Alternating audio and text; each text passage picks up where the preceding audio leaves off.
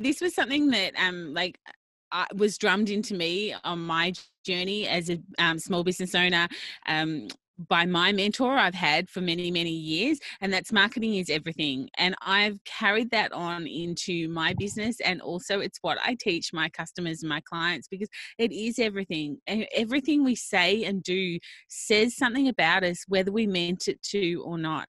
And if you live in a rural community or in a very small community, it's exacerbated. When I go to the supermarket, I'm still marketing. When I go to the corner store, I'm still marketing, because everything is going to reflect back on my business and my branding. And so if more people thought about marketing as everything, then perhaps they wouldn't just slap something up on social media because they haven't done it in 3 days and they're in panic mode. They'd stop and they'd think, no, how is this going to reflect on my branding? So to me, marketing is everything.